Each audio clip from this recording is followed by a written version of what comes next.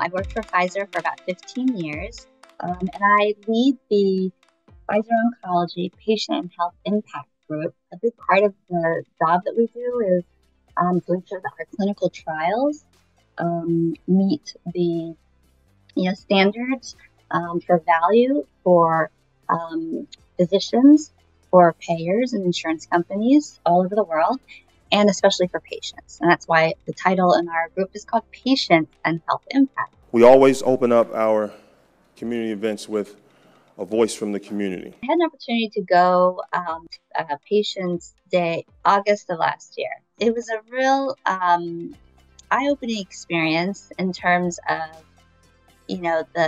the how local you have to be in order to have the trust right within the community.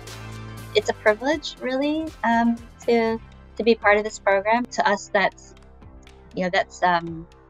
something that is a valuable piece of our investment strategy. People like me, teams like mine that have direct impact that can then bring it back to the clinical development teams and speak in a language that's very humanizing, right, and compelling, to invest more time, more resources, right, to have patient-centric clinical trials. Very grateful that I was chosen, right, as part of Pfizer to participate.